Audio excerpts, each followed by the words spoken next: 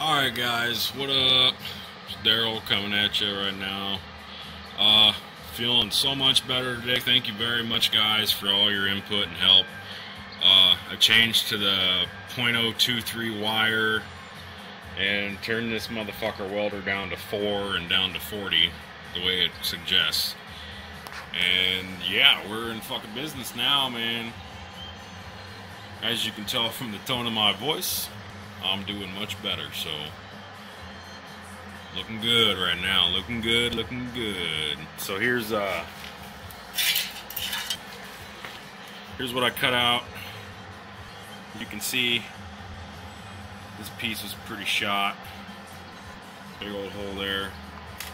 And here's a new piece.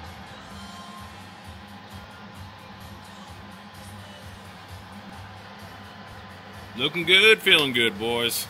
Yeah. Alright. Well, it's Friday night. I was about to be doing this shit all night, but I gotta run an errand real quick. Maybe I'll get back at it when I get back. Maybe I'll get this fucker filled in or something. Maybe get some more tacks going.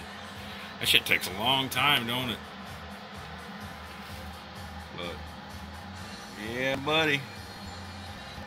I picked up one of these bad boys.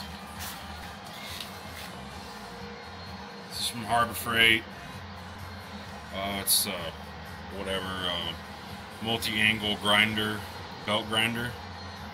And I tell you what, man, it actually works pretty good. It really does. It's only like 30 bucks. It's pretty big. Pretty nice. I thought this Harbor Freight grinding pad would suck, but as you can see, it took everything down pretty good. It's pretty blurry, but I was worried I'd have to go up in here more, but it ground all that rust out of there. So all that rust is gone. Some of that's just a little bit of surface, but I'll grind some more out of that. Yeah, nice and shiny. So that shit worked pretty good. Goodbye Harbor Freight right there. Yeah, anyway. Alright, y'all. Peace.